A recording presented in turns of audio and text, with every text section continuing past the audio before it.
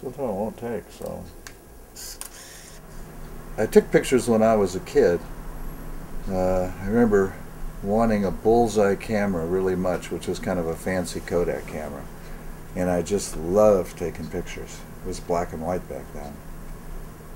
In fact, everywhere I've been taking pictures. I mean, everywhere I've worked. Just cover the walls with them. I didn't take them too far, but I gave them a marker pen and some cardboard and told them that she should talk because she's more... They were going to San Jose and they were going away on they were trying to get onto the wrong freeway. That's in Davis. So you ask about the hitchhikers. I mean, they're sort of enshrined now. There's a book. Aha. The Hitchhiker book. Going back before the book, I started taking pictures of hitchhikers, and I don't remember exactly why, but it would probably have been in about the late 60s. By the late 70s, I had an explanation for it, and I'll give you the explanation. It's kind of like a hitchhiker is somebody that you meet and you spend 10 minutes with or 2 days with, and then they go away and they're gone and they're forgotten. The hitchhikers, I started collecting them. I kept them in an album in my car. Mostly this was after I moved to Sacramento in '75. And I kept them in a little flip book because it was easier to explain to somebody why I wanted to take their picture. Now there's some other odd things that came in.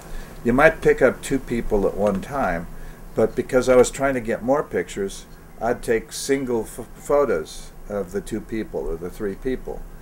And of course I'd take one of them all together, but instead of getting 1 picture, you got 2 or 3. But Doug Biggert, Portraits on the Roadside. The color reproductions are less than perfect, but then I know that, but no one else is. Hitchhikers are easy because they're beholden to you in some small way for giving them a ride. And usually you've been talking and it's cool and you say, I want to take your picture. And they almost always say yes. If you know somebody, it's easier.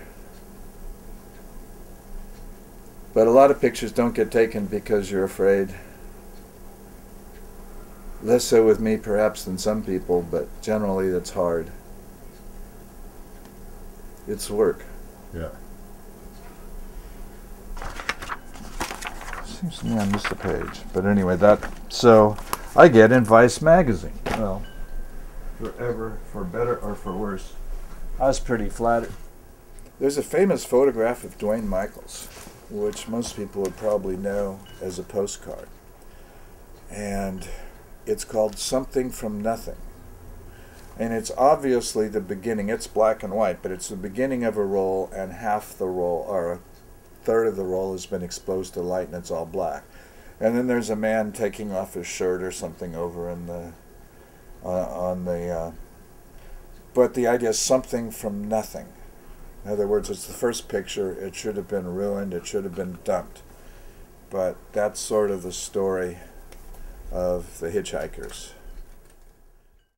Magnificent graffiti pieces.